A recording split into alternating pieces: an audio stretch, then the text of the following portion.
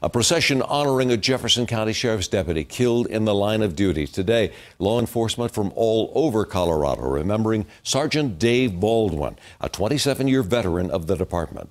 7 News reporter Molly Hendrickson now with his legacy.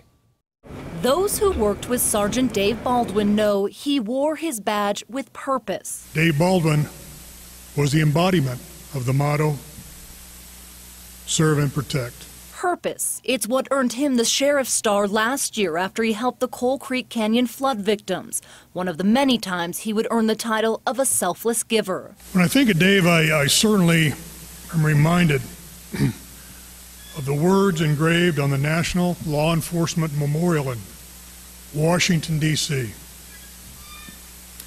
which states, "It was not how these officers died that made them heroes. It was how they lived."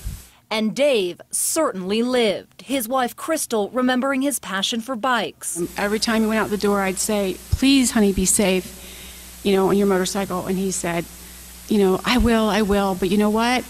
If I go out on my bike, it is a good day.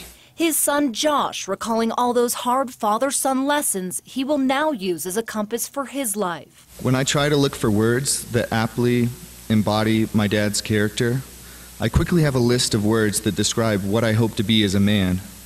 Strong, fun, hardworking, honest, full of joy, a man of honor and integrity, well-respected, and driven by passion. And his colleagues with a final salute for their fallen brother.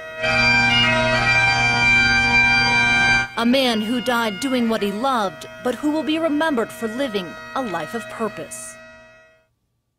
Now, the 83-year-old driver who hit Sergeant Baldwin has not been charged as the investigation continues.